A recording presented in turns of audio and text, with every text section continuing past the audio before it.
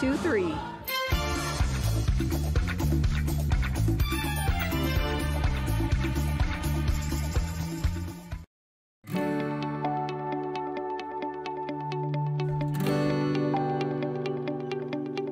You're watching Rogers TV St. John's.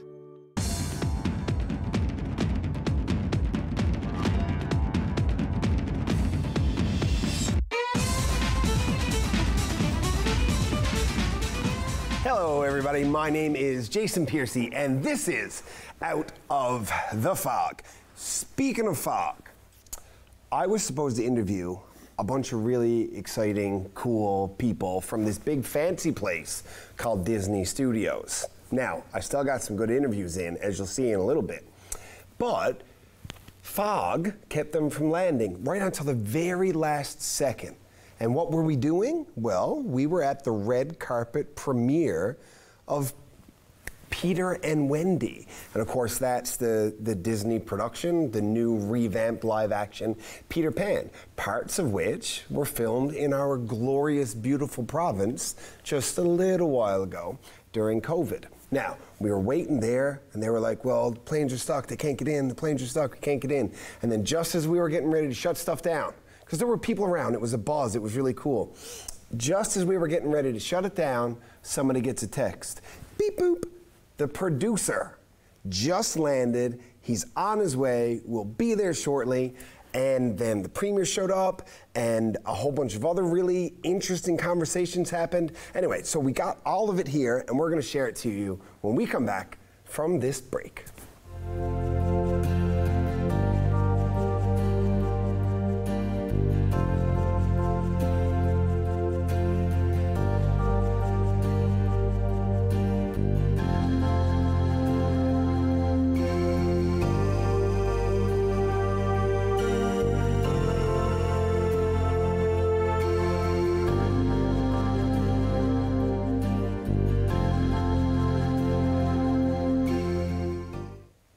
Welcome back to Out of the Fog.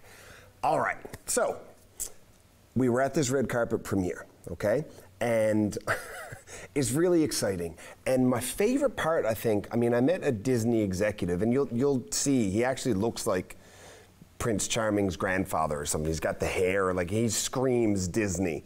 But that wasn't the coolest part for me. The coolest part was probably that there were a bunch of kids there. And these children were extras in a Disney film. And they were at this red carpet premiere, and you could see the joy and the excitement and the pride, and their parents were there taking pictures of them. And it was absolutely, it was brilliant. I was full of the warm and the fuzzies. So what we're gonna do now is we've got a whole bunch of stuff about that we want to show you, but I wanna wrap it up in the trailer for Peter and Wendy, so you can see bits of what the movie is, and then filled up in the middle with all of this beautiful conversation where a lot of people had a lot of really good things to say about our province. And I learned some stuff from our premier, and also from our finance minister, and from another one of our honorable ministers also. So there's a lot in here, and I'm excited about it, and I hope you enjoy it. But first, let's start off with part of the trailer of Peter and Wendy. Enjoy. I don't want to grow up. I want things to stay the way they are. Can't stop time, Wendy, whether you like it or not.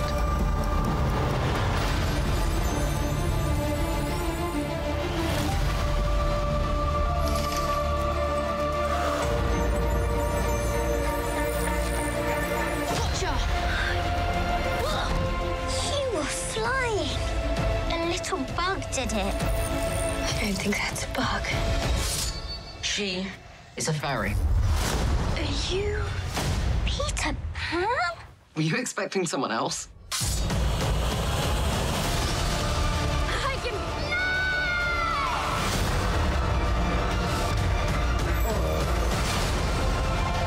Is that Neverland! Is this everything you dreamed of? I could never have dreamed of this!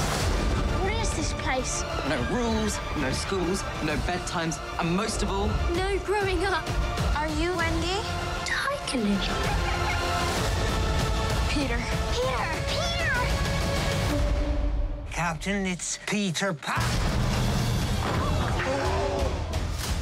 Standing here with the Honourable Pam Parsons, Minister of, well, Women and Gender Equality, and out of your district, of course, being Harbour Grace and Portagrave.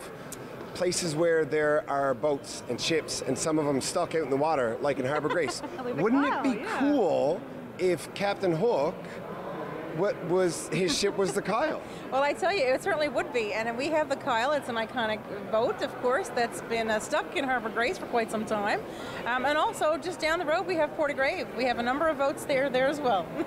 And they look real pretty in Christmas time. Well, I mean, don't smell as pretty, but they look really pretty. So much has happened through COVID, when the rest of the world started to see not just how beautiful we are, but how welcome we are and how safe we are, and all of this film stuff just kind of happened, right? Absolutely. And do you feel, is there an air, like a vibe in the air, that's a thing that we can maybe elaborate on? Maybe you should be going for like the Minister of Tourism and such things next time around. Well, I tell you, we have such a gem here in our beautiful province. Maybe we're the best kept secret, but maybe we're not that much of a secret, because we are world renowned, for example, for our Portagrave boat lighting. We're known world renowned for that. That beautiful spectacle. And I mean, our landscaping, our natural beauty that we have, and of course our people. Wherever we go, when people find out you're a Newfoundlander, Labradorian, people are intrigued. So, you know, our people are our greatest asset and our resource, but we have so much natural beauty to come and see. And then we have a large province. Geographically, Newfoundland and Labrador, we're bigger than the Maritimes combined. So there's lots to see and do here. Absolutely, and especially Labrador. People have no idea. And they don't call it the big land because it's little. Like, it's not like your massive friend that you nicknamed Tiny. The big land is big. And it takes all day to drive across the island. So no wonder they were able to find such beautiful places to do some filming for, you know, Peter Pan and Wendy. But I mean, they didn't show up in Portagrave. And the rocks down there and the beaches, and I mean, they should have, really. Well, yeah, absolutely. And we're a natural, you know, fishing district. And of course, we've got Bay Roberts, and we've got other communities such as Spaniards Bay and Upper Island Cove.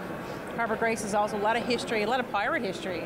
You're talking about Captain Hook. We have a lot of pirate history after Mr. Peter Easton, yes. Absolutely. I mean, maybe what we can do, see, now it's a joint idea because everybody can see it. Perhaps we should write something together that where Peter Easton... I'm down. And we can even put a music bed to it, you know? Play a little guitar, a little singing, a little piano. I can play the guitar. Right? Can you sing? I can't. Well, I like to say I can sing. Yes, absolutely. I enjoy doing it. Okay, we're going to have to turn the camera off. Myself and the minister are going to go write a song, and we'll be back after that. All right. Thank you so much. No problem. Thank you. All right. Well, I mean, she's not Peter Pan, and she's not Captain Hook, and she's not Wendy, but everybody probably knows her just as much. Of course, this is Siobhan Cody, the Honourable Siobhan Cody, Deputy Premier and Minister of Finance. So, first things first, how much money did we make off of Disney?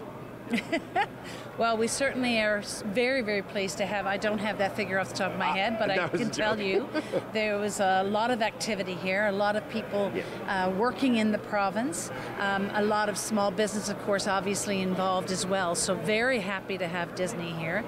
You know, we have an incredible, extensive film crews in the province, and people don't really realize how deep our talent pool really is. I know my dad was very heavily involved in the theater industry and the film industry for decades, and he would be so pleased to see this now with Disney here. But you know, it's so important to Newfoundland and Labrador. It's a burgeoning new industry.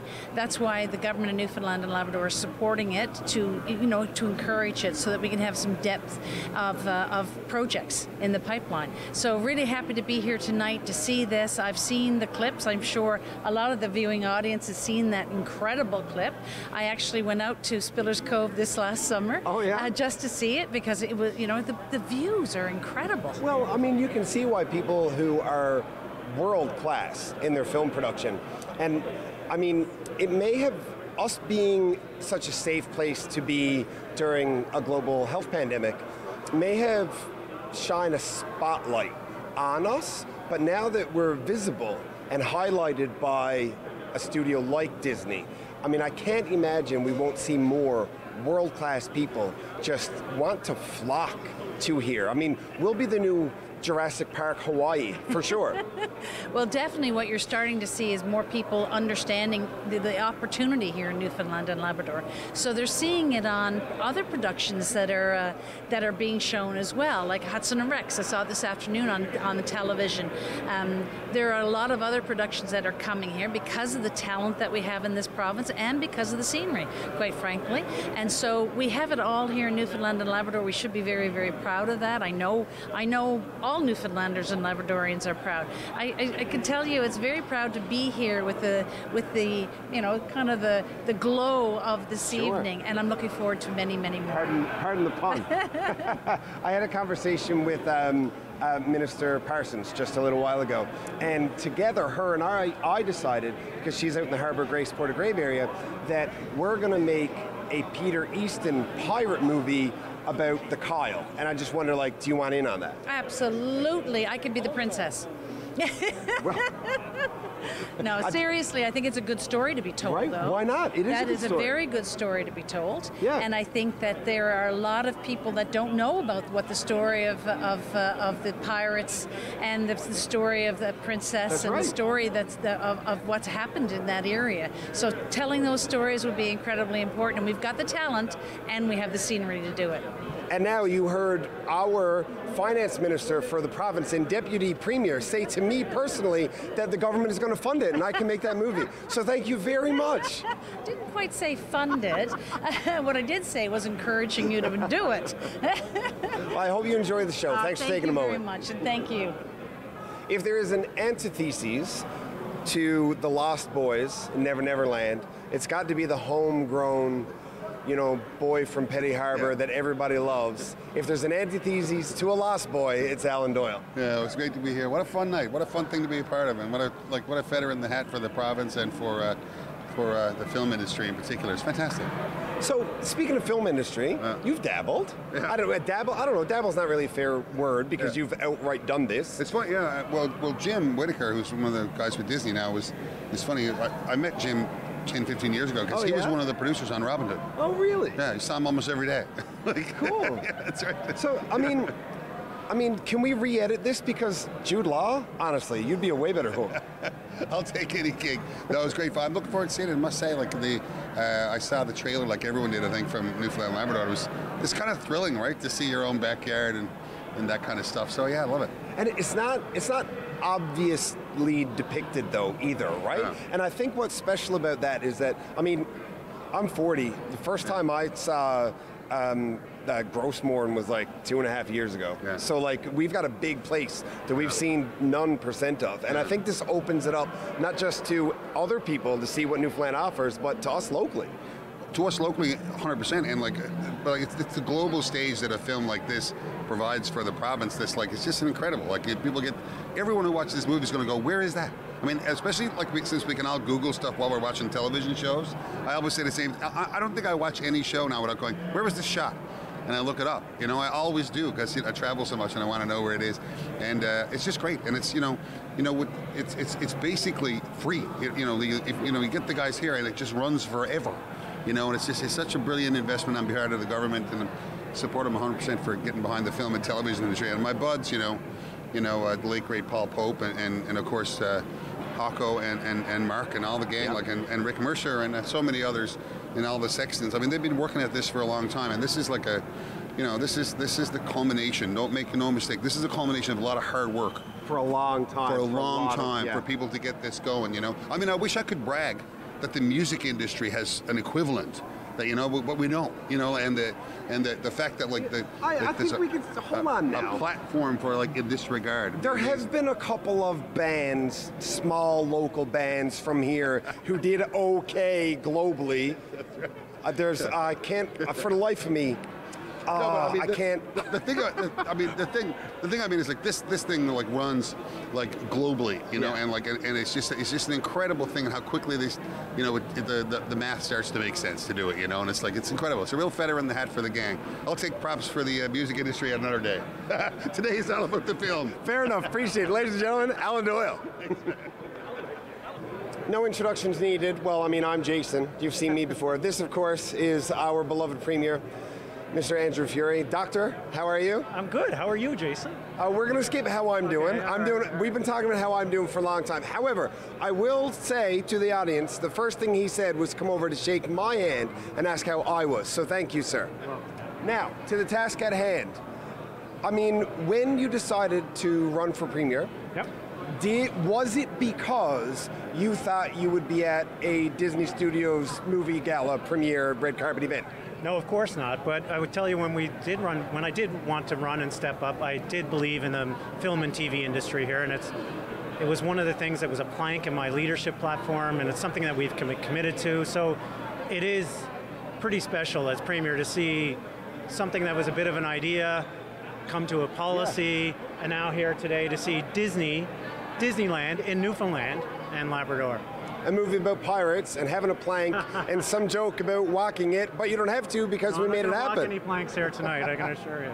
So it seems to me that now, and I've mentioned this in an earlier conversation I had with the Deputy Premier, of course, Siobhan Cody, that the eyes are on us now. We were visible before, but now to a larger scale. And I'm assuming we want to push that. That's something that's relatively untapped for us. Oh, definitely. That's why, I mean, I see it as a renewable resource for Newfoundlanders and Labradorians. We're creative people. We're a culture built on storytelling.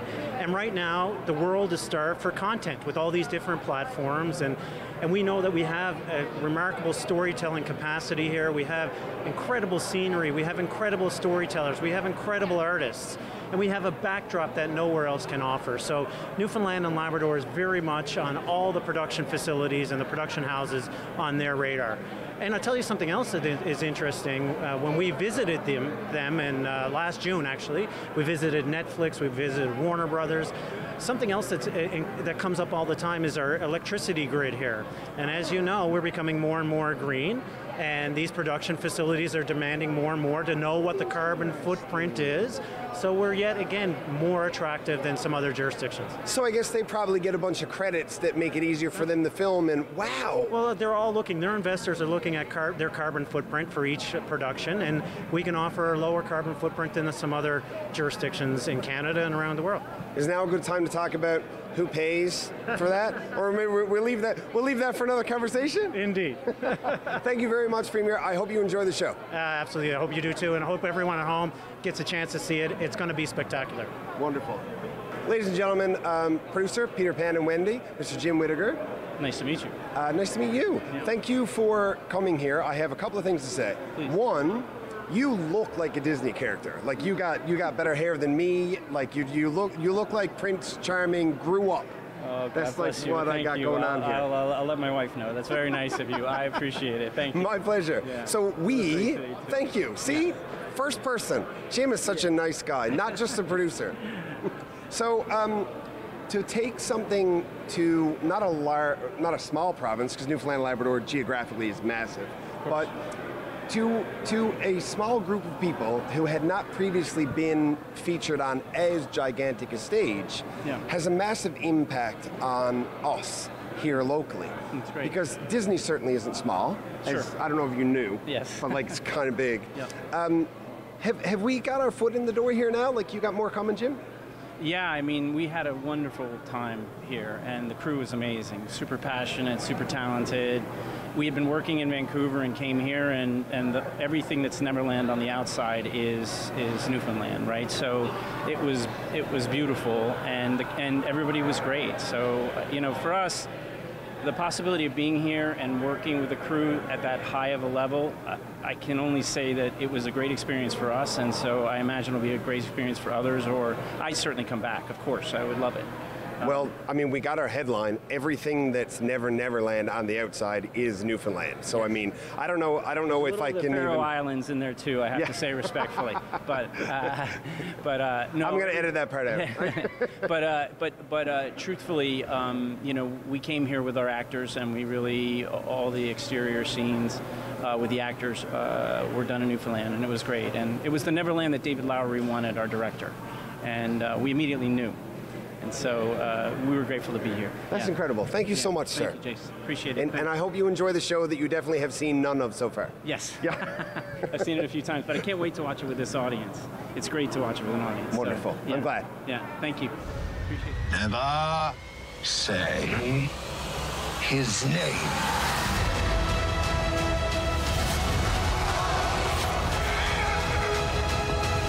Don't touch my brother!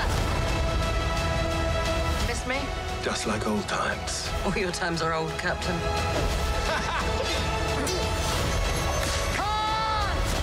Everyone hang on! Did you hear that? That is one big...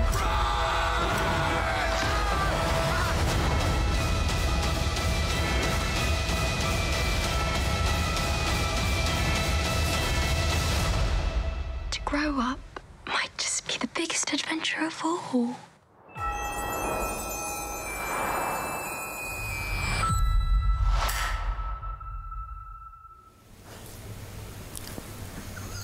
Like, and I'm excited, but for so many different reasons. For one, that movie is going to be incredible. I cannot wait to show it to my little girl and like let her see that magic and let her see that things like magic. It's magic, and a child only has that for so long, right? So once they get to a certain place where they don't see the magic anymore, that's real hard to get back. And that's almost the gist of the story of Peter Pan and Never Never Land and the Lost Boys. It's the whole thing. Like, magic is there as you believe that it's there. And I can't wait to watch that movie with my little girl, who is old enough to watch it, just so you know. But also, can we talk about how we are now front and center as a province in film and television production, as somewhere that it works for all of their budgets for a bunch of reasons. We are an incredibly beautiful place. We are filled with some of the most talented people in film and movie production. Like, it's just, we're really, really fortunate. And I'm feeling so much gratitude today. I know maybe I'm talking a lot about that, but the opportunity to see all of this and see the kids involved, and it was just heartwarming. And now what I want to show you is your typical Newfoundland and Labrador tourism commercial. And the reason that I want you to see this is because as you're watching it, you'll be able to see what the rest of the world sees when they look at these things. Because oftentimes, and I do this when I go home with my parents, I drive down into Normanscove by going down over the hill, and I see the ocean, and I see Chapel Head, and I see the Tolt, and I'm like, wow, I grew up here. It's beautiful, and I never appreciated it. And I think we do that every day. We sleep on how gorgeous our province is. So have a look at this trailer. Enjoy it, and imagine it's not where you're from. You're not from here. And just think about how it feels to look at that place. Enjoy.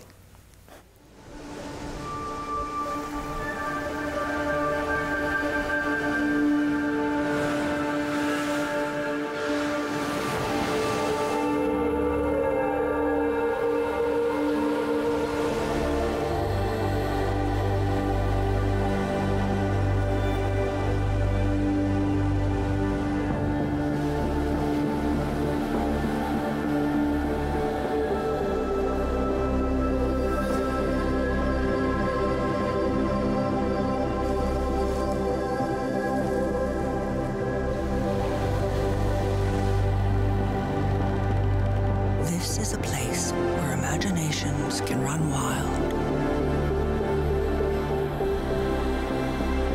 Maybe it's time to come set yours free.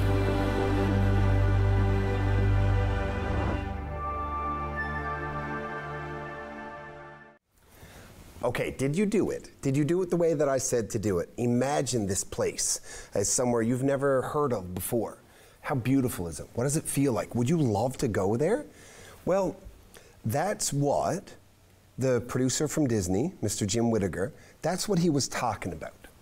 When he looks at that commercial, he sees a real world, real live Neverland that it's the epitome of it. And even in our own commercials, without ever thinking about the Peter Pan, Wendy connection, even in our own commercials that our province makes for us to get people to come here, we talk about how magical that land is.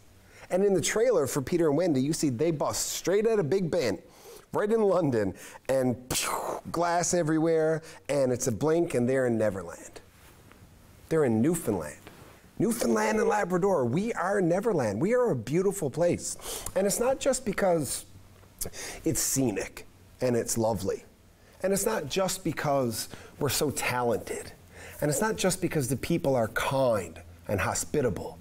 And it's not just because our weather is perfect. Well, I mean, we're not perfect, but we are good. But it's not only those things. There's more to it. Like, in the coming years, we've got like 2 or 3 massive wind-powered energy projects that are coming.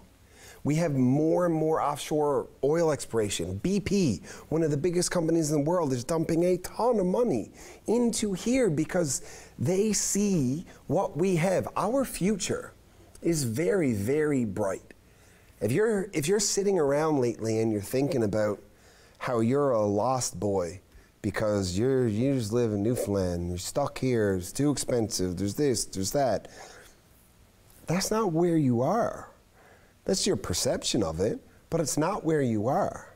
Like all across Canada, and I turn things to real estate sometimes because it's a passion of mine and what I do for a living, but just to give you perspective, across Canada, the benchmark price for a house, and a benchmark price just means this is what you should be striving for the typical family to have a home.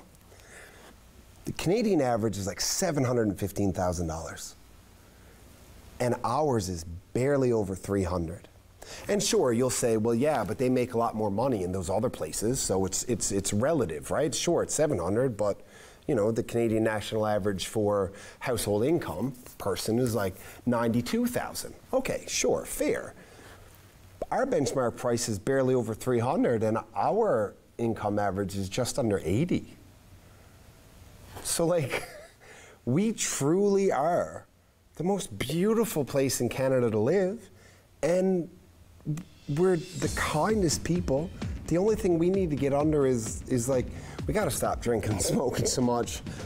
We gotta get in shape, we gotta be healthy, but we're a great place, and I'm really proud to be from here, and I'm really happy to have shown you all of this tonight. I hope you enjoyed more words than I usually say, and they're rolling in the credits on me. It's like I'm getting the hook. Get off, Jason, get off. So we'll see you next week. I hope you have a great night.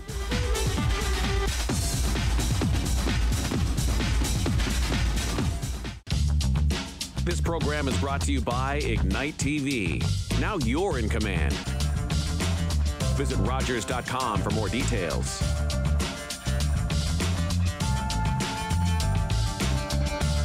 If you have a comment about this program, we'd love to hear it. Email or call us, or send us your feedback through social media. Are you low on food? Struggling to pay the bills? Overwhelmed by life's challenges?